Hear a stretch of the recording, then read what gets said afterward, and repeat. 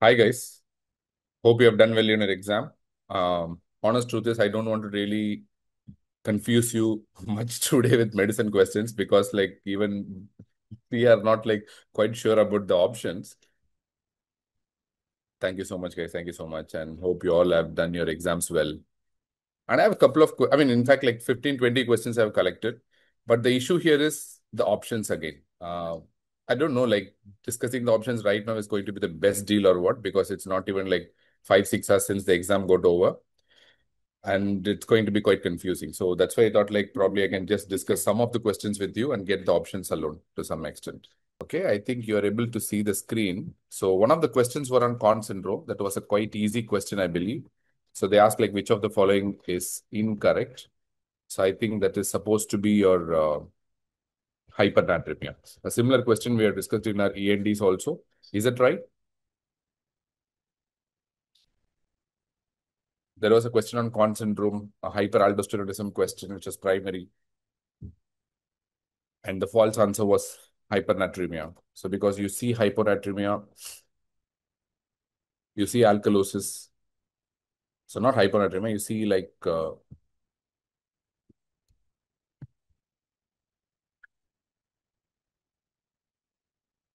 I don't know what was the option in that. So it was related to either hyponatremia or hypernatremia.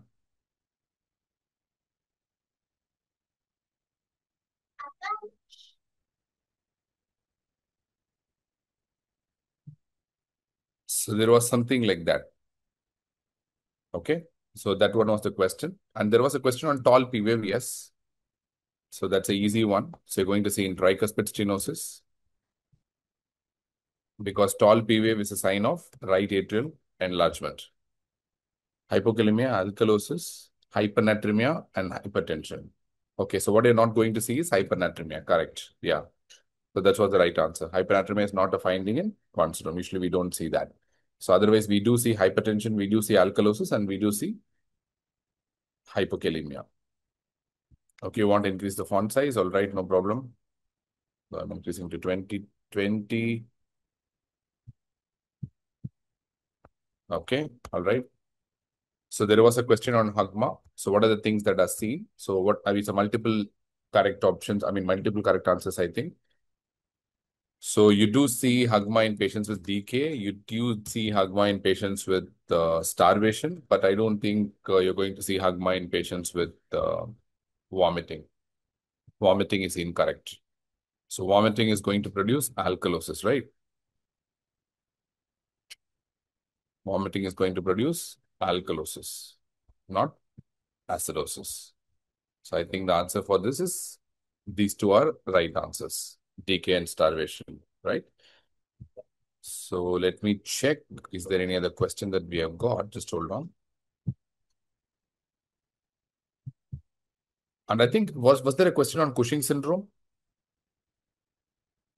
Was there a question on Cushing syndrome, by the way? I don't know. Like people said, like there was a question on Cushing syndrome. So like Conn syndrome. I'm not sure about that.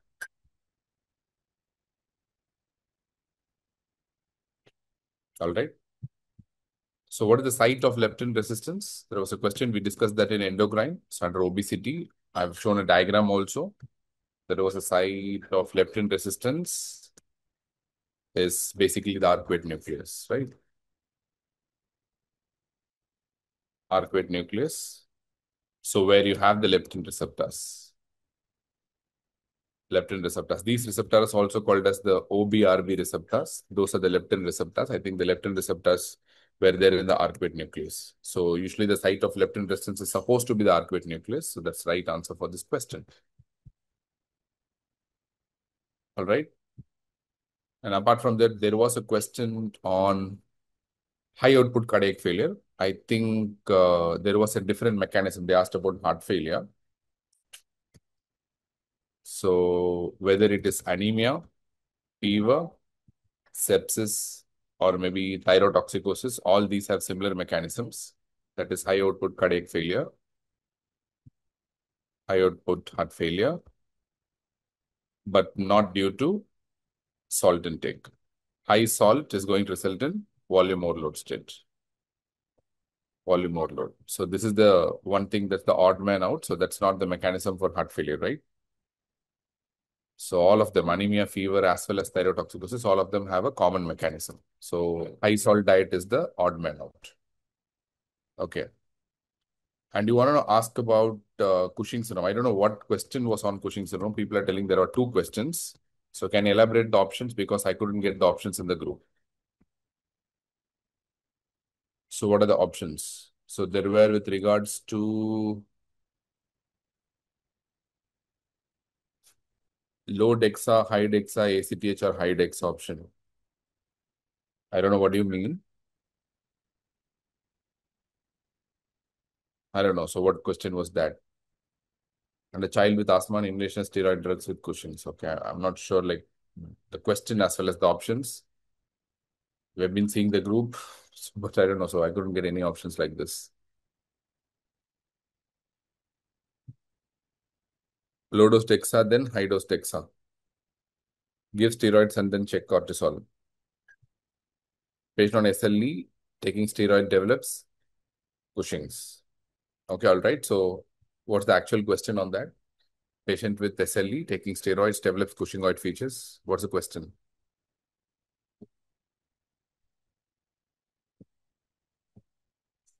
Okay, adult on steroids, test to do Cushing.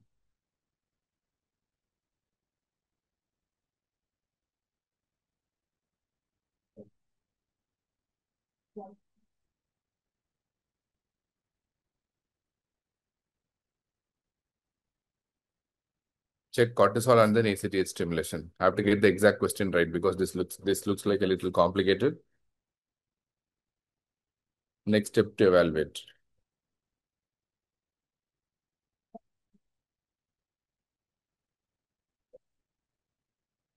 Okay, it's okay. So we'll discuss that later on. So I'm not very sure about that question. I've asked so many times, but nobody replied to that.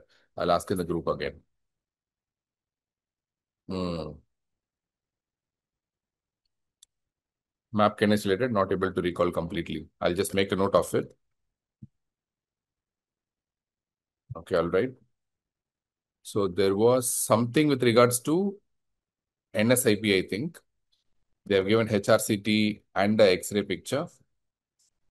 So probably NSIP. They asked which is correct or which is incorrect. That itself is like confused among most of the students because most of the students are discussing most of the physiology and pharmacology questions in the group, but they were not able to recall most of the medicine questions. I understand because most of the medicine questions are close options and it's not that easy to deal with because it's clinical questions also. So I don't know. So there was a question on NSIP. That's what they said. They asked which is correct or which is incorrect. I don't know. You have to say. Absolutely. So it was related to rheumatoid arthritis. They say there was an option of fibrosis and honeycombing on of the questions, one of the options. See, I'm not asking the fact that UAP has honeycombing here. I'm just asking the fact that what was the exact question? I don't know, unless until you say that it's really difficult. Okay, leave it. So botonier deformity was another question. I think Apusa said that. There was an image that showed hyperextension of the DIP and hyperflexion of the PIP joint. So that's basically the botonier deformity. All right.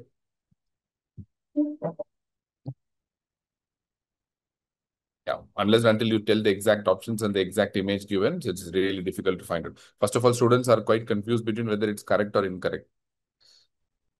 I don't know. So let us go on to the easy ones. I think they have given something about invasive pulmonary aspergillosis. Invasive pulmonary aspergillosis. The important risk factor is going to be neutropenia, febrile neutropenia. So this is the maximum risk. This has the maximum risk. This is the most important risk factor. All right. That's one. And apart from that, there was a question on Tigaro classification, easy one. Chronic pancreatitis. We have discussed it so many times in our GTs as well. And they asked about the question on most common site for aneurysm, like the aneurysm in the circle of Willis. It is basically the anterior cerebral artery. So to be exact, it's going to be at the communication of the anterior cerebral artery with the anterior communicating artery. Okay.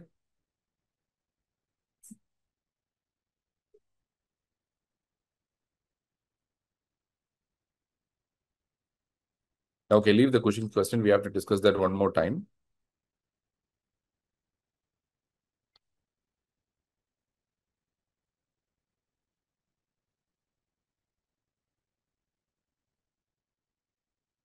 So do you think in Cushing syndrome you're going to see hypernatremia?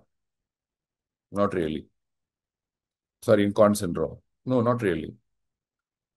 So why Devansh is persistently telling that in Conn syndrome it was wrong, Conn syndrome it was wrong. So you don't see hypernatremia in Conn syndrome, no?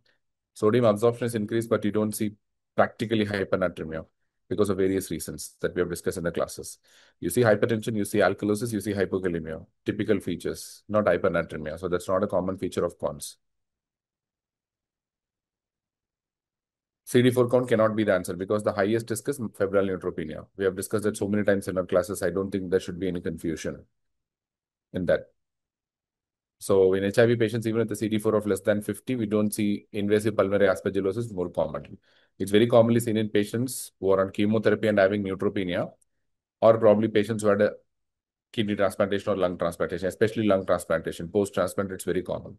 Or post-hematopoietic stem cell transplant, it's very common. But I don't think it's going to be common in HIV patients because of, again, various reasons. So cardiomyopathy with banana-shaped ventricle. Okay, you got an HOCM image. All right. So I'm not sure about that. So nobody told about that. Okay. So let me discuss. And there was a question on congenital heart disease, no? So that was actually a PDA. That is persistent ductus arteriosus, where the patient had a murmur beneath the left clavicle, under the left clavicle, that's the Gibson's area, with a bounding pulse. With a bounding pulse. Right?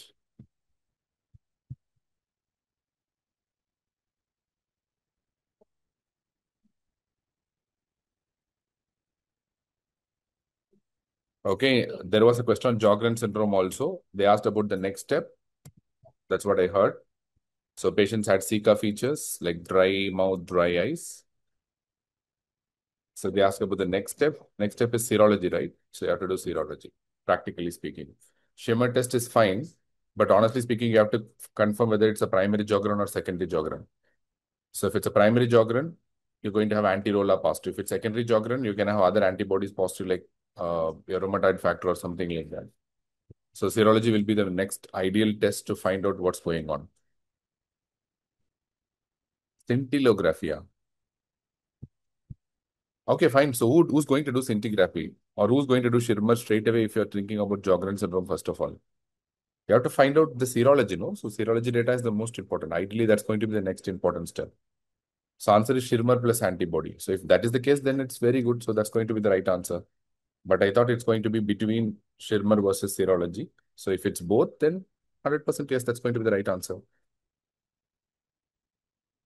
So what you want to do? I mean, practically speaking, you want to really do scintigraphy in a Sjogren syndrome case? Who does that? Honestly, in practice, pick up someone who does that. So patient had a continuous murmur. Then the answer is even more simple. It's going to be a PD. Easy one. Okay, antibody test plus shimmer. Okay, perfect. So then that must be the perfect choice. Right answer. Great. Thank you. Thank you for correcting. So was there a question on type 1 RTA?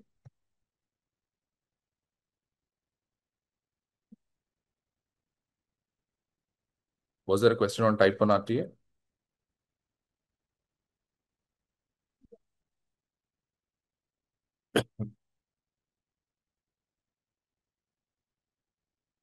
Okay, so there was a question on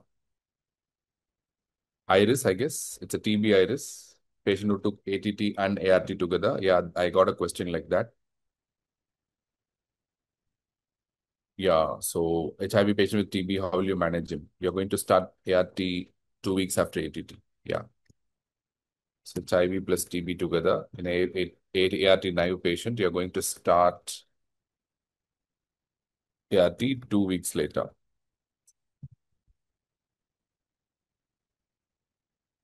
Post ATT, yeah. So there was a question on type 2 respiratory failure. I'm not sure what is that question. So I couldn't get any question like that.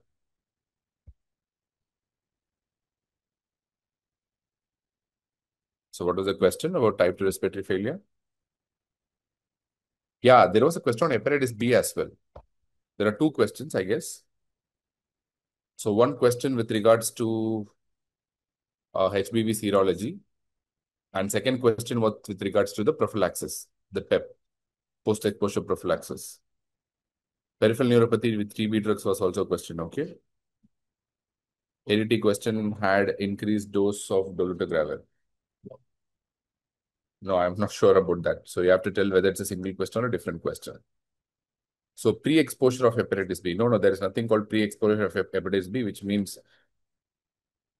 the only thing that we can do is as a pre-exposure prophylaxis vaccination, nothing more than that. There's no drug that can be given. Serology of ABC, I don't know. So there's a question on HBV serology, I believe. So I don't know what that question is. All right.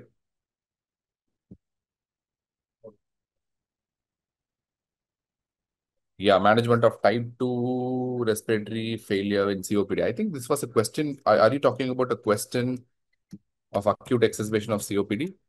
I'm talking about this question. And they've asked about the PrEP of HIV. If it's PrEP of HIV, currently we use dual therapy with dolutegravir. Dual treatment with dolutegravir plus tenofovir. Is that the question? There was a PrEP, so pre-exposure prophylaxis for HIV. So yes, we can. So it's actually a double therapy with dolutegravir and tenofovir. So this type 2 respiratory failure question was basically on acute exacerbation of COPD. Healthcare worker, non-responder after complete 6 doses. Okay, so good one. There was another HBV question. HBV, healthcare worker, non-responder. In this case, you have to give 2 doses of hepatitis B immunoglobulin. Okay, so that will be the right answer. 2 doses of hepatitis B immunoglobulin. Do you get it? I think this was the same question that we discussed the GT, right? In fact, the exact same question, if I'm not wrong. Non-responder twice. This was the exact same question. I don't know.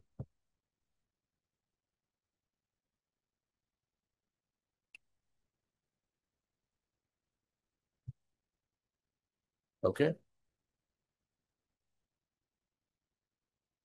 So pre-exposure prophylaxis, 6 vaccine already taken. Okay, that is twice, like 2 times into 3 vaccines. Twice the non-responder. You have given 2 times into 3 vaccines. You have to give 2 doses of hepatitis B immunoglobulin. Do you remember that in the 30th GT that you have discussed the exact same question? The GT that people said it was very tough.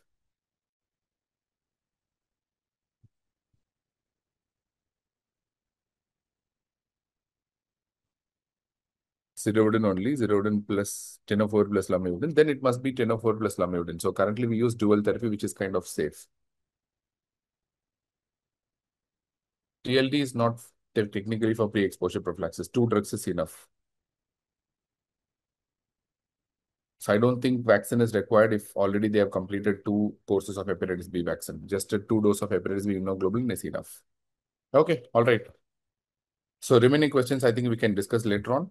Not right now. I think there are so many questions that had a lot of disputed options. Unless until you give me the right options, it's very, very difficult. Okay.